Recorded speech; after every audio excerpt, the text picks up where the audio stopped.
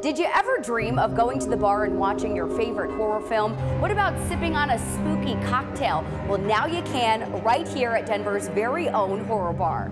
What was once a whiskey bar with a barber shop in the back now makes all your haunted dreams come true.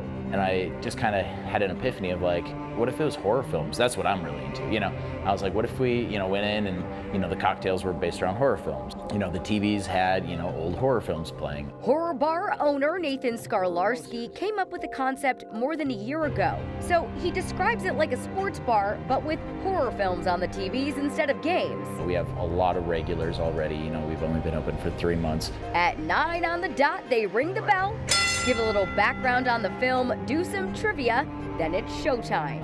We always tell people that we're not a movie theater, we are a bar. That's a big thing. People are like, oh, I want to get a ticket and sit and eat popcorn. And I'm like, we're not that, we're a cocktail bar.